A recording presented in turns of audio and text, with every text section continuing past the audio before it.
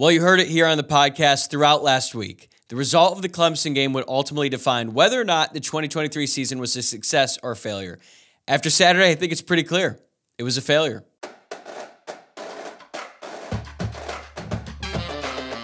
You are Locked On Irish, your daily podcast on the Notre Dame Fighting Irish. Part of the Locked On Podcast Network, your team every day. Welcome to Locked On Irish, your daily Notre Dame podcast. Today is Sunday, November 4th, and thank you for making this your first listen of the day. I'm your host, Tyler Wojciak. I'm a Notre Dame alum and producer covering college football for Fox Sports. And this episode of Locked On Irish is brought to you by LinkedIn Jobs. These days, every new potential hire can feel like a high-stakes wager for your small business. That's why LinkedIn Jobs helps find the right people for your team faster and for free. Post your job for free at linkedin.com/lockedon. College terms and conditions apply. So I'm doing this a little bit different today. I'm getting this one up on a Sunday, and you know what we're going to talk about, Notre Dame's 31-23 loss to Clemson on Saturday. And despite how negative my open was, referring to the season as a failure, I'm honestly in a pretty good mood, which is shocking considering what Notre Dame looked like yesterday. And I hope that today, if anything, I can sort of spread some goodwill and maybe make you feel a little bit better about the situation. And don't get me wrong, yesterday was a disaster. It was an embarrassing performance by Notre Dame and really just a really pathetic effort overall. And now the season is still a failure, but I think it was a healthy dose of reality of the situation. Now I've accepted it, and it's a matter of dealing with it, and I hope we can all do the same here as we assess what happened on the field against Clemson, what went wrong throughout this season, and then start to look ahead to the future. So I'll go over some specifics on offense, defense, and special teams because I think every single unit contributed to the loss in some way. Obviously, the offense more than the rest, but I'll get into that. And then at the end, we'll talk about what's next for Notre Dame. What can they do left in 2023? Can they sort of generate some momentum going forward? Because right now, there really isn't any momentum surrounding this Notre Dame football team. But let's start off on Saturday. And really, I look at Saturday's loss as like a microcosm of the season at large. And as I've been saying throughout this podcast so far, it's a failure. And the offense was most responsible for the failures in this game. That was the most glaring weakness by far. But the defense also contributed to the loss. They played well overall. They aren't the reason that Notre Dame lost, but they were vulnerable in some key moments, and that certainly contributed to the outcome. And the special teams, again, not the reason that they lost, but they certainly did not do enough to help either side of the ball. Notre Dame was put in some really poor field position throughout the game. They had some line drive punts, obviously the muffed punt by Chris Tyree that set up 3 points for Clemson. All of it contributed to the loss, but the offense is most responsible, and I think the offense has officially hit rock bottom. And maybe Notre Dame needed to hit rock bottom on offense in order for Marcus Freeman and really everyone affiliated with the Notre Dame football program to fully comprehend the severity of the issues on that side of the ball.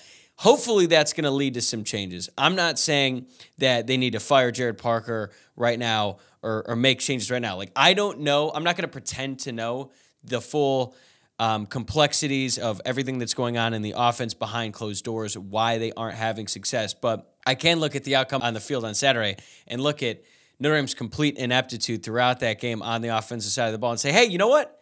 This isn't working. Something needs to change. Whether that's Parker reevaluating everything in his approach or Marcus Freeman deciding to make a move at offensive coordinator, that's up to them.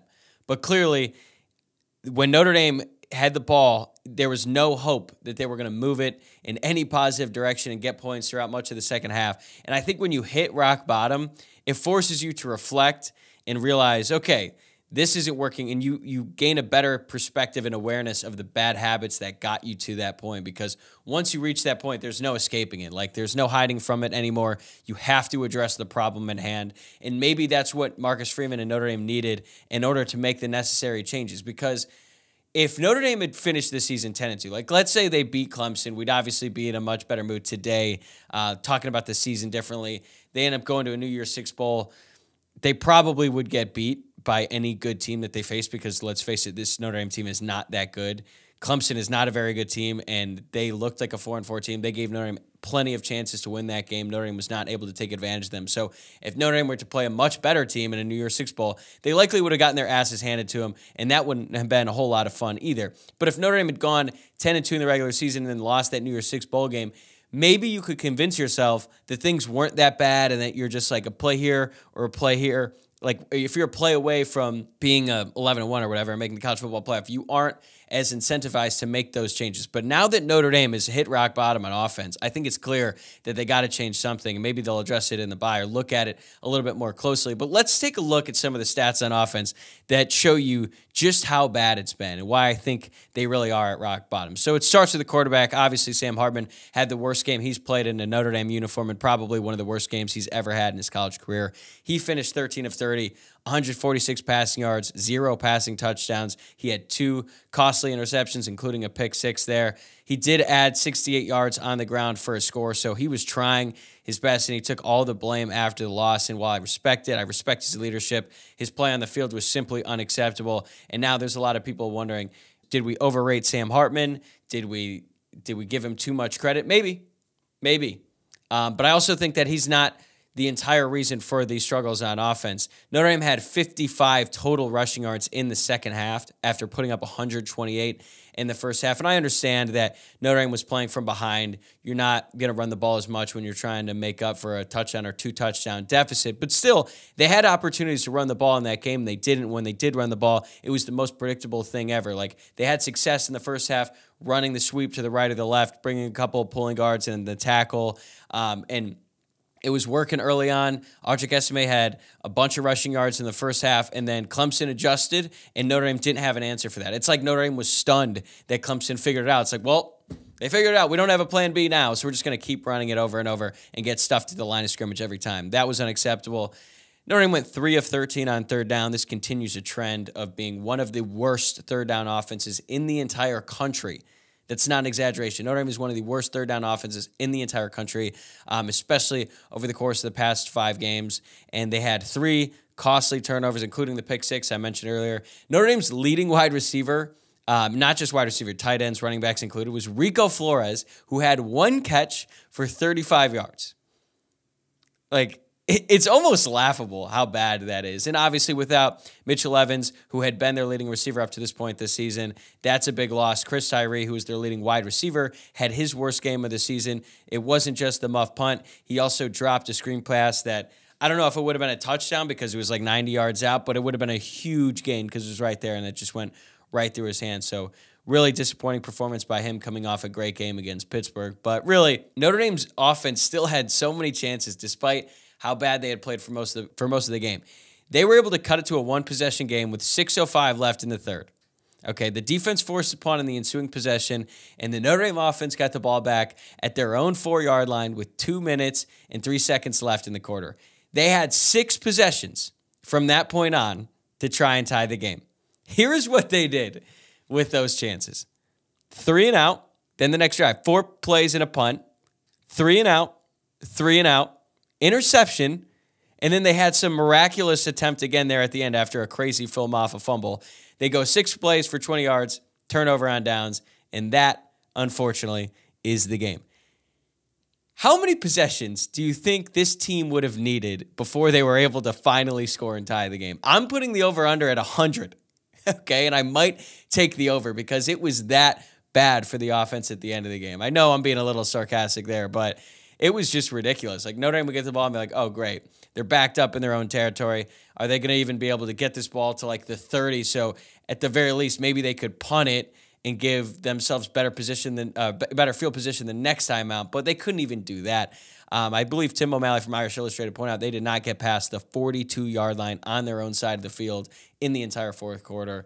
It was just a terrible offensive effort, and there's a lot of blame to go around. But now that this game is behind us, I look at it as a win would have honestly been false hope. Like if Notre Dame somehow miraculously got that ball after the film off a fumble, scored a touchdown, take the game into overtime, and win this game, a game that they really did not deserve to win. And I'm not saying that Clemson definitely deserved to win either because they had a bunch of mistakes on their side of the ball as well. Basically, these are 2 terrible football teams. That's what it was like watching this game. It was like these teams are bad, they're playing poorly, and somehow Notre Dame managed to stink more than the other team, and that's the reason they lost. But I just look at it as, okay, the offense is terrible.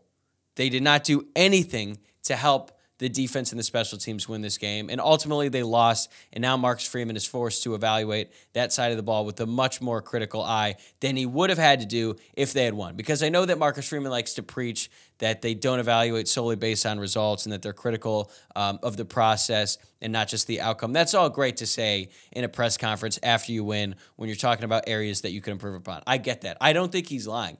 I just think it's human nature that when you have any level of success, it's easier to avoid those tough decisions, those tough processes when you look at it and you're like, wait a second, like I know we won, but this is not good enough. It's kind of like we could have said this after Notre Dame USC, and we did to an extent, but it was a little bit different because Notre Dame's offense got the ball with such advantageous field possession so many times. But I think that was actually kind of a sign like, hey, I know that they won, but they still didn't really move the ball that well in offense. Well, now you can't really escape it.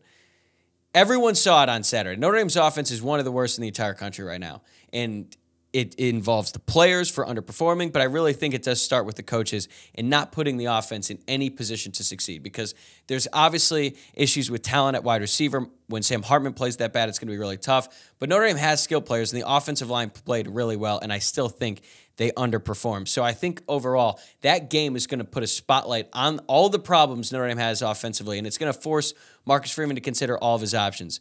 I don't know what the answer is right now, and I think it's going to take some time for Marcus Freeman and everyone to figure out what they need to do going forward. But clearly, they need to fix it, and they need to fix it in a hurry because this cannot continue over into next season because Notre Dame would not have any momentum going into 2024 if they keep things the way they are. So if there's any silver lining in this loss, I believe that Notre Dame is going to be forced to make some changes that will hopefully lead to much greater improvements on that side of the ball down the road than had they won this game in some crazy, miraculous fourth quarter or overtime comeback. So for as bad as the offense was, though, it wasn't entirely their fault that Notre Dame lost this game. The defense and special teams weren't able to help them out in some key moments. They also contributed to the loss. More on that coming up right after this. Now time for your Game Changer of the Week, brought to you by Athletic Brewing Company. Not a whole lot of game changers for Notre Dame this week. I've usually used Sam Hartman when doing this ad, but to be honest, if I had to pick a game changer for Notre Dame, it'd have to be Xavier Watts, right? Like, he's been playing out of his mind lately, and he seems to be the only player who's showing up week in and week out and making plays. I actually joke that Xavier Watts was Notre Dame's greatest offensive threat, despite the fact that he plays safety. So, in the same way that Xavier Watts has changed his game, Athletic Brewing Company has completely changed the non-alcoholic beer game. They make non-alcoholic beers that actually taste good. They're full of flavor and well-crafted, just like a full-strength beer. And you can find Athletic Brewing Company's non-alcoholic brews at a store near you or buy online at athleticbrewing.com. First-time customers can use code LOCKEDON to get 15% off your first online order. That's code LOCKEDON, LOCKEDON, at checkout for 15% off at athleticbrewing.com. Near beer, exclusions and conditions apply. Athletic Brewing Company, fit for all times.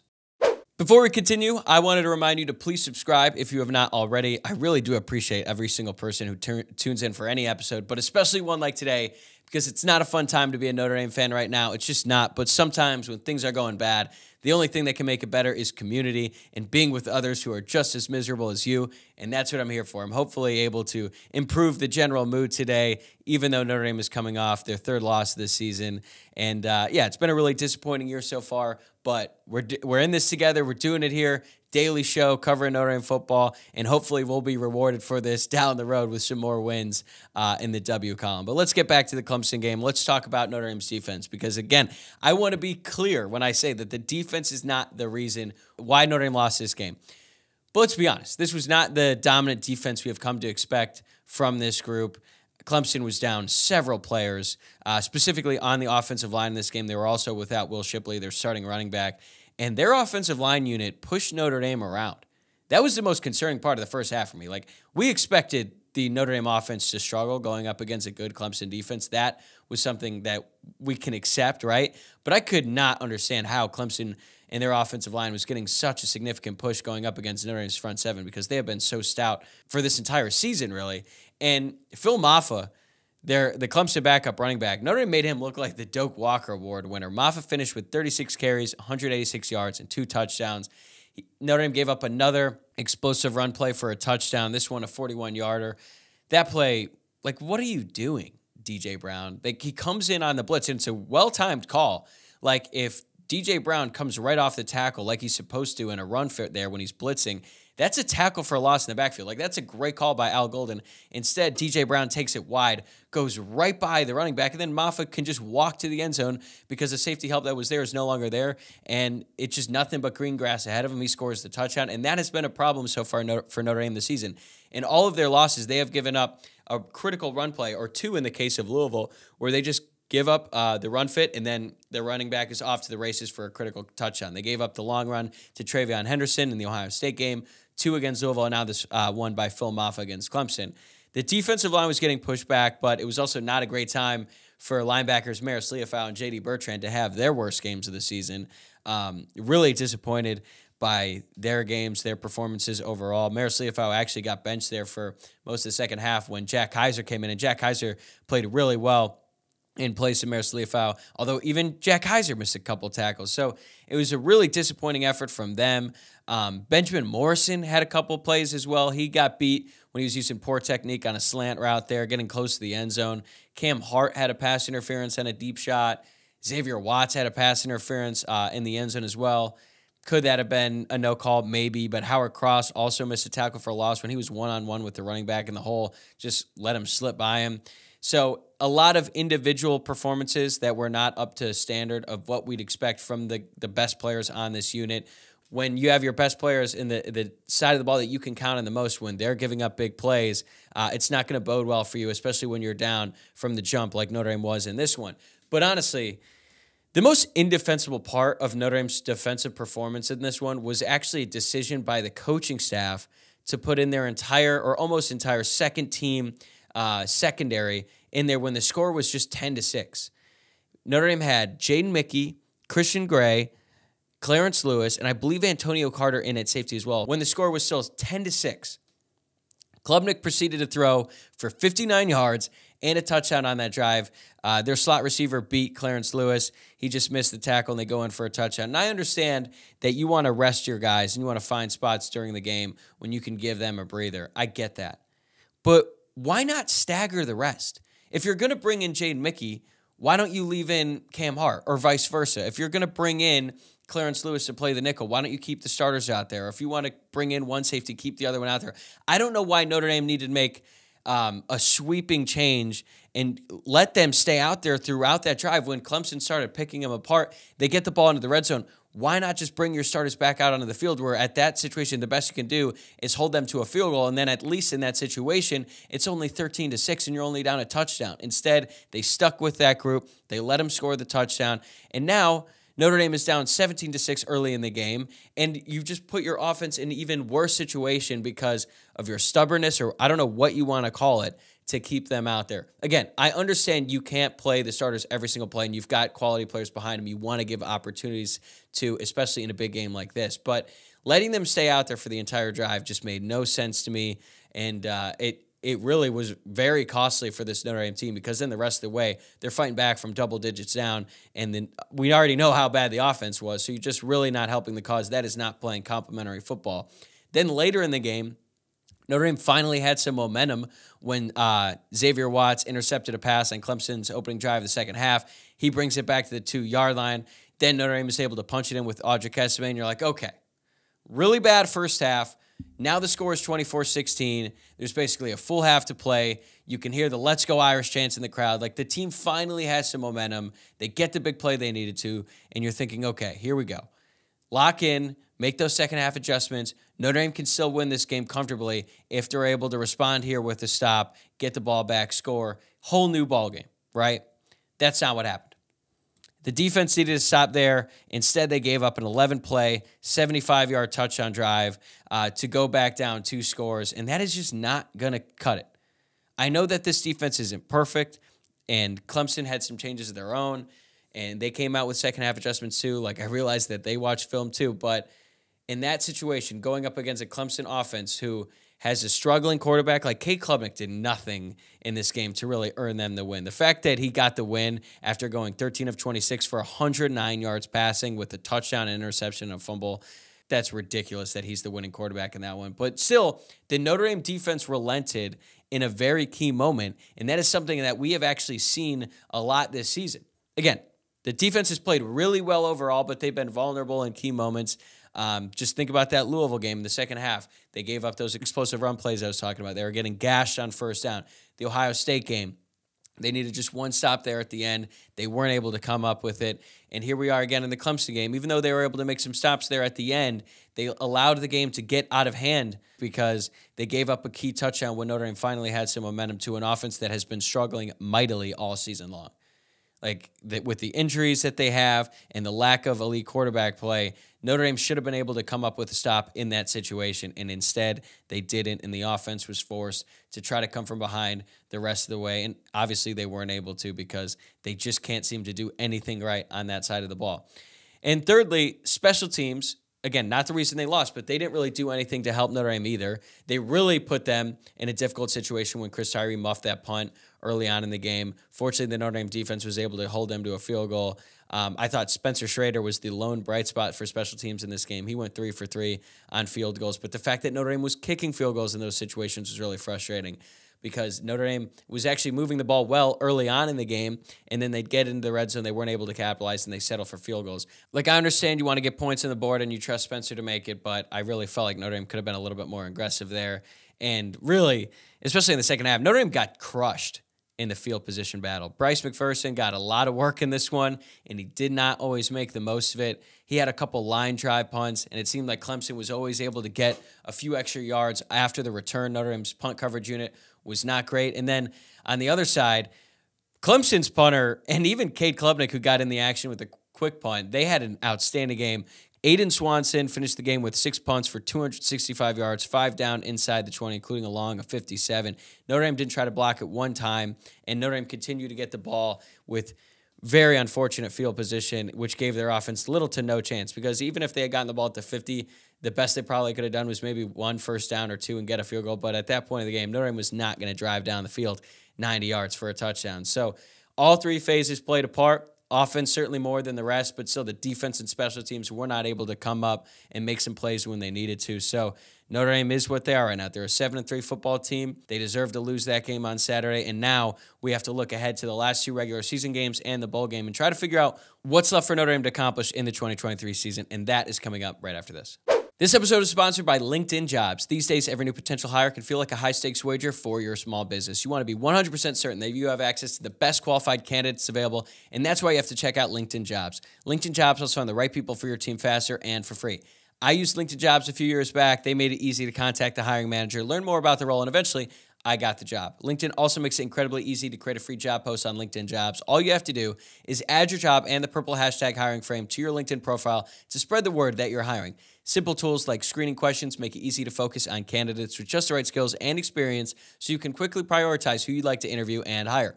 We all know hiring can be time-consuming, but adding the right team member can be invaluable to your business, and LinkedIn Jobs makes it easier than ever. It's why small businesses rate LinkedIn Jobs #1 in delivering quality hires versus leading competitors. LinkedIn Jobs helps you find the qualified candidates you want to talk to faster. Post your job for free at linkedin.com/LockedOnCollege. That's linkedin.com/LockedOnCollege to post your job for free. Terms and conditions apply. So coming out of that loss, a lot of people are questioning what Notre Dame is supposed to do the rest of the way. How do they finish this season? Do they make a change at quarterback? Do they make a change at offensive coordinator? There's a lot of big picture questions going on right now, especially considering the fact that Notre Dame is heading into a bye, which is so weird at this point of the season. I really wish that was not the case. But the fact of the matter is they need to finish 9-3. I know that won't mean a ton. We're not going to be super happy about it at the end of this season, but it is absolutely imperative that the wheels do not come off and that they finish the season 9-3. It does not become like a complete disaster here on the way out of the season. If they can finish 9-3, get into a decent bowl game, maybe beat a semi-decent team, they get 10 wins, even though I think when you get your 10th win in the bowl game, it's a lot cheaper than if you got it in the regular season. I don't think all 10 win seasons are the same, and certainly not if you get that win in the bowl game against like a terrible opponent who's probably not even playing all their starters. But still, they cannot let the wheels come off. They need to finish that way, and then they still need to make all these changes at the end of the season. But I really think Notre Dame needs to focus on just winning these last 2, playing the best players, and making sure that they get these 2 wins against teams who aren't as talented as Notre Dame, like Wake Forest and Stanford. Notre Dame is much better than both of them, but they're feisty, and they're going to put up a fight. I do not expect these 2 games to be a cakewalk. And as for the quarterback situation, I'll come out and say it right now. I believe Sam Hartman should definitely start the next 2 games. Bowl game, That's a different story, but you owe it to the team, you owe it to the veterans, you owe it to the seniors to put out the best players in the regular season and let them play because that's what they signed up for. Marcus Freeman brings it up all the time. You have 12 guaranteed opportunities. You need to give it your all for those 12 games. I understand the opposing argument. I understand that people are like, well, you need to see what you have with Steve Angeli. You see him every day in practice, and you can see him in the bowl game maybe. But if you bench Sam Hartman, a leader on the team, who is clearly the better quarterback right now than Steve Angeli, despite the fact that he played a really poor game on Saturday, it sends a terrible message to the team. It sends a terrible message to the leaders of this group. And I would counter that with, okay, if you are benching Sam Hartman for the future, even though you know it's going to negatively impact the team, would you be okay with Joe Alt deciding to sit out these last 2 regular games so he can prepare for his future? Because I think it's the same thing. And I don't think you'd be okay with if Joe Alt did that. I'm not saying Joe Alt would ever do that, but if you're thinking, all right, well, this season's done, we got to start planning ahead for the future, you make that decision, and Joe Alt is like, all right, well, I'm going to do the same. You can't have one and not the other. And I really don't want that to happen, and I think that'd just be a gross precedent to set, and it would just be a really bad message to the rest of the team.